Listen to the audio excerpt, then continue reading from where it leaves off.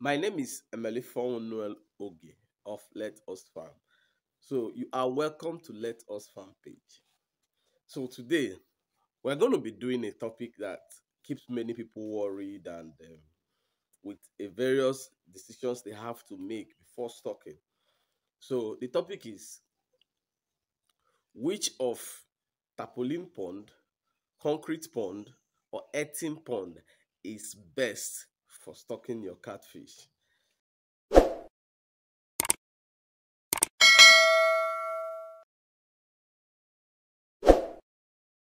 So this is a situation that have led many people who don't even have money for doing a certain pond to doing it because they were told that it is the best and it will give you the best grow out.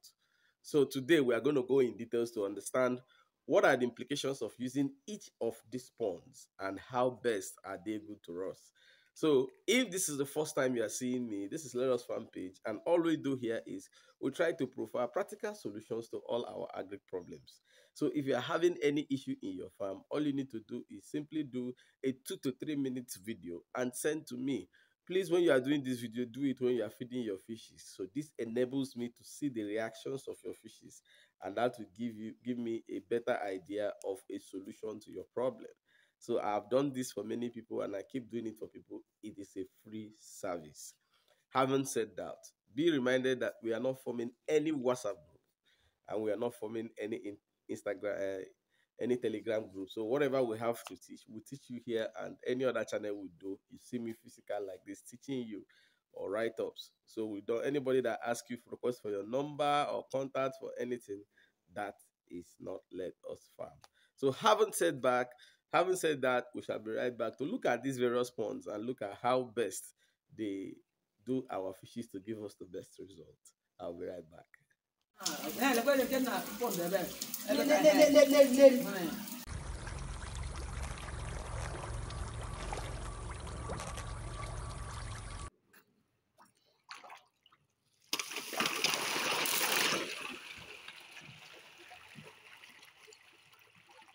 Right? We use pond of this nature, but you can see that this pond here will not carry enough. Welcome back. So, like I said at the big opening montage, I have many farmers that I have met, and even many have written me asking me the same question. Some said they were advised that the best pond that gives you the best result is earthen pond. So it even gets to a point that even people who don't have opportunity of having earthen pond because they don't have swamp and anything, they want to create an earthen pond because of this impression that the earthen pond will give you the best result. So we are even told that there is food in the earthen pond meant for your fishes to eat. Therefore, earthen pond is both cheaper and gives you the best result. Well, everybody has his opinion, but this is the logic. If you don't know, concrete ponds are ponds made with block, plastered with cement, and water is put inside to raise fish. While tapolin ponds are ponds made with tapolin, and they are connected with pipes as your discharge and supply. Put fish inside for success. While the earthen ponds are pond dug out of the earth surface and water is there, fishes are put there, and you get your result. Then we have another pond. We have the tanks, the rubber tanks. Mind you, don't use metal tanks. Metal tanks are not the best because they don't have temperature regulation. In the afternoon, they will get very hot, and at night, they will get extremely cold. So anybody that says you should use it, just leave that one. It's not part of what we're discussing. So having said that, the people's argument about this pond of earthen pond being the best, according to them, they say there are food inside and it helps the fishes to quicken up their growth. Now, let me tell you one thing.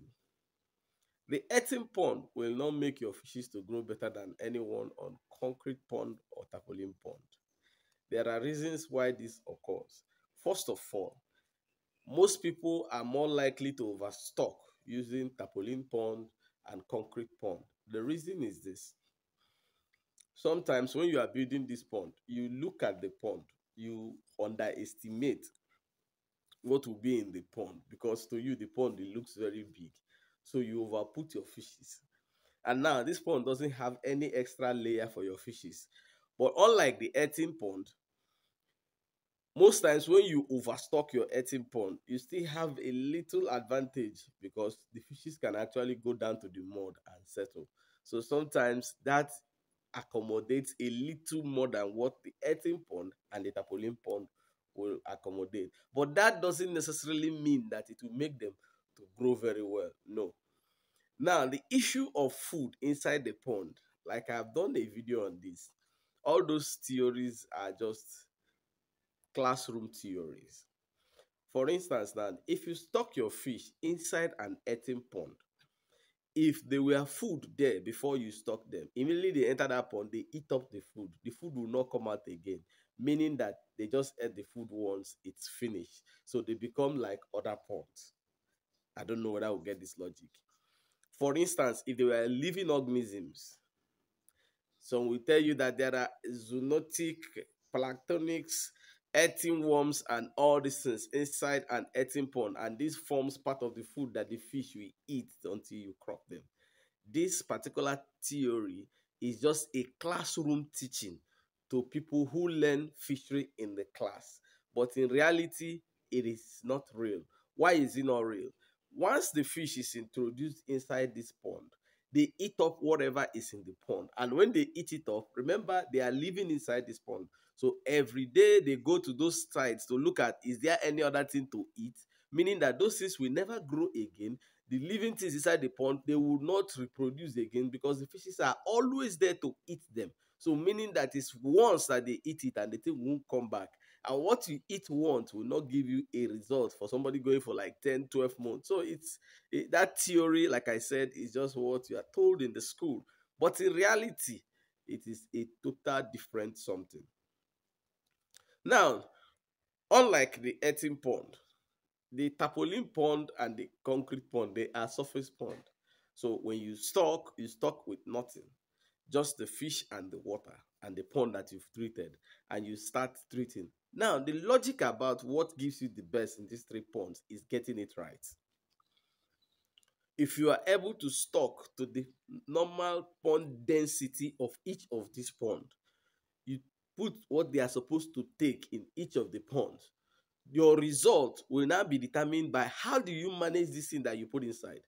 For instance, now a pond that is supposed to take 1,000, you now stock the 1,000, and then you have food to feed these fishes very well, change their water very well. That is what gives you the result, and not because it is an earthen pond that will give you this result. If you overstock an earthen pond, there's no magic. There's nothing like, oh, you hope. The hope will not come to reality. It will not be fruitful, that they will give you no result. In fact, there are many people that have earthen pond that come out without any result at the end of the day, simply because of this notion that they believe that their fishes will have something to eat inside the pond. They once they stock the fish, they just feed them twice. They just abandon the whole thing. They don't feed again, and they hope that somehow a miracle will happen. There's nothing there. It's a practical something. The fishes will not see what to eat, and they will not grow and develop well. So automatically you have wasted your time. So what actually differentiates the growth rate of each of these ponds is your management techniques in the pond. So once you are able to manage what you put inside the pond, then you will get the best result from any of these three ponds. So, and this management happens to do with what did you stock inside this pond? That is your stocking density in each of these ponds.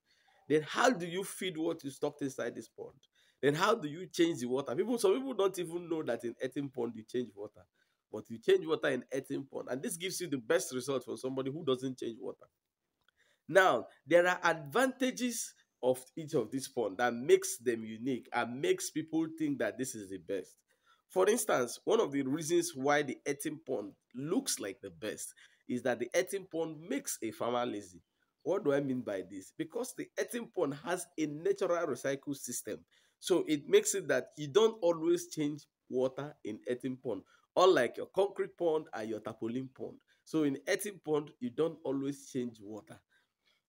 So, we have major two types of earthen pond. We have these ones that are on a swampy level.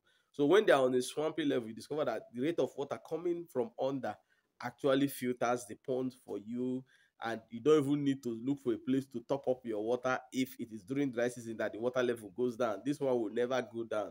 So once in a month, if you just pump out the water comes back on its own. So in that particular pond, you see, there's no input. But there is this earthen pond that it doesn't recycle your waste inside the pond like that, simply because it's on a swampy place. So that place doesn't have the ability of water to come up as regular as it comes up in this swampy place. So in that one, during dry season, you will need to pump in water to sustain the fishes. So increase the water level in this pond so that the fishes will be very, very okay. If you don't do it, those fishes will be dying. It happens during dry season. So you need to pump in water, and in some cases now in this pond, anytime you notice that the water is dirty, what you need to do is to pump out the water and pump in the water and pump in another clean fresh water. But unlike the concrete pond and the tapolin pond, in these two types of pond and the rubber tank pond, in these three types of pond now, the difference is that in these ponds you will need to regularly change water. For instance, now, depending on the size of your pond and the stock in the pond, you may have to be changing water 2 to 3 times per week. But unlike the earthen pond, you change water once in a month. So these are the certain differences that make people know to choose that, okay, this one will. But the issue is that the reasons why people go for concrete pond and tapolin pond is a situation of movement and where you are, opportunity. If you're staying in a place that is totally very dry, there's no way earthen pond will work there. So you need to go for your concrete pond or your tapolin pond. Then if you're a tenant in someone's house, there's no way your concrete pond will work there. So you need to go for a tapolin pond, because a tapolin pond is a movable pond. So it's a pond that any day you can move out of the place, you fold your pond and go. So each of these ponds have their own different advantages and disadvantages. Same thing with a rubber tank pond. If you're a tenant, you can put a rubber tank pond in front of your balcony and do your fishing there. So anytime you want to leave such house, you just discharge the water and carry your pond and leave. So in such kind of scenario, you cannot bring in the earthen pond, you cannot bring in the concrete pond. Then in concrete pond, if it is your personal house, you can decide to build a concrete pond, because the truth is that the concrete pond will outlast the tapolin pond. But the tapolin pond will be movable and the concrete pond will not be movable. So all these ponds, they have their own advantages and disadvantages. And if you are, like I said, if you want to go for your earthen pond, it must be in a place that is swampy, a place that can hold water, so that when you put your fishes inside, you will not come overnight and your water is dried. So all these things are their own advantages, but in between the three of them, there is none that is the best. Personally, I have used all form of these ponds. I have